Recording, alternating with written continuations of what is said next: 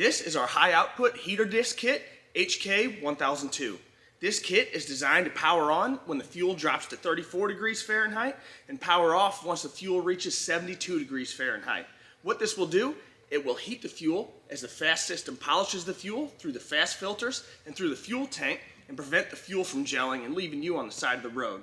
Now before you get your installation started, be sure to log on to fastride.com and download your installation instructions. Let's get this installation started.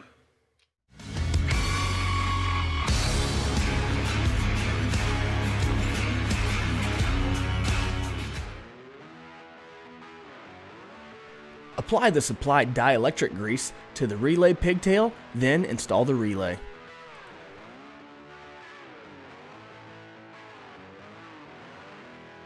Secure the relay near the firewall in an upright position.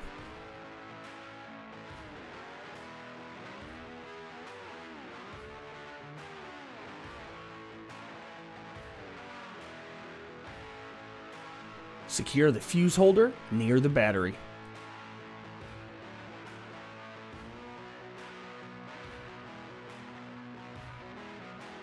Using a pair of wire strippers, remove a small section of the insulation from the red and the green wire of the heater harness. Using a pair of wire crimpers, crimp the two ring terminals onto the red and green wire.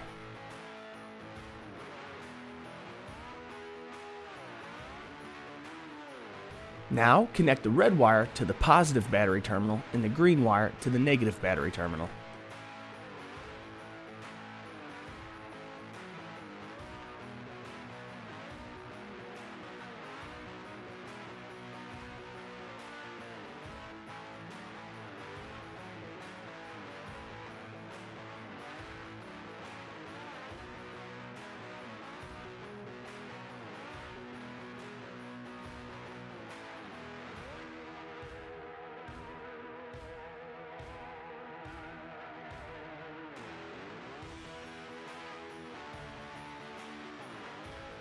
Now something to think about when you're installing the wire harness is how you're going to trigger the heater kit. So what most people do, just use the supplied added circuit that comes with the kit and hook it to a key-on fuse in the fuse panel.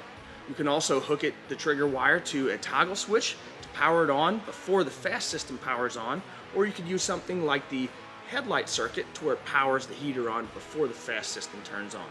Now if you decide to go that route and power the heater on before the FASS system, what this will do is before fuel starts flowing through the FASS, when it's powered on, you'll trigger the heater kit on, and if your fuel's gelled, it can begin thawing the fuel out inside the FASS system.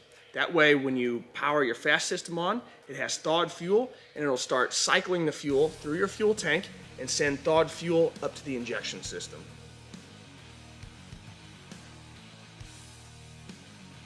Now locate a key-on hot fuse. Install the supplied fuse into the top slot of the ADA circuit.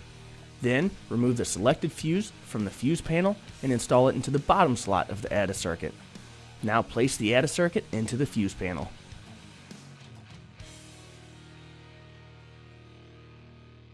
Route the single red wire from the heater harness into the fuse panel and trim as necessary.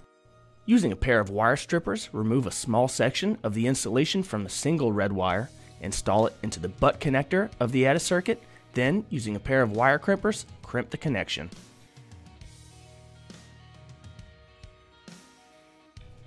Be sure to tie up any additional slack or additional wiring nice and neatly away from any hot or moving objects.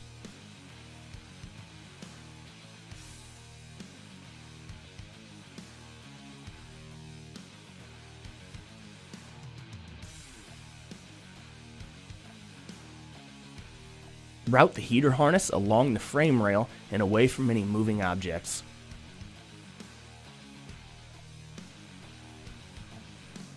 Remove the filter that's near the T-port or beneath the T-block of the FASS system.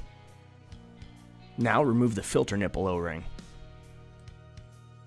Using a 1 1/8 inch socket, remove the filter nipple from the FASS system. Apply rubbing alcohol to a Q-tip, then clean the filter nipple threads in the FASS system. Now when you're installing the heater disc onto the FASS system, the metal heater element is going to face down toward the ground. Then the O-ring we supply with the kit will go on top of the heater element, right in the O-ring groove, and that will seal up against the bottom of the FASS system. Once you have that O-ring groove in place, get your blue Loctite and thoroughly apply that to the fine threads on the supplied filter nipple. Okay, now we're ready to install the heater element onto the FASS system. Install the heater disc onto the FASS system, then using a torque wrench, torque the filter nipple to 10 foot-pounds.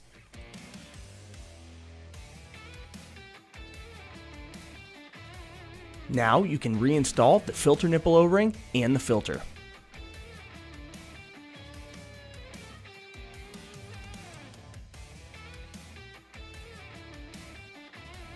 Connect the heater harness connector to the heater disc.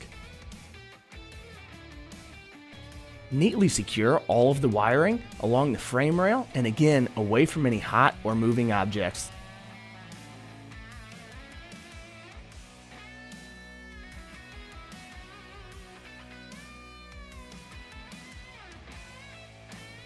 Before applying power to the heater disc or starting the truck, remove the fuse from the heater harness. Then start the truck and let it run for 30 seconds or so. Keep in mind, you may need to reprime the FASS system.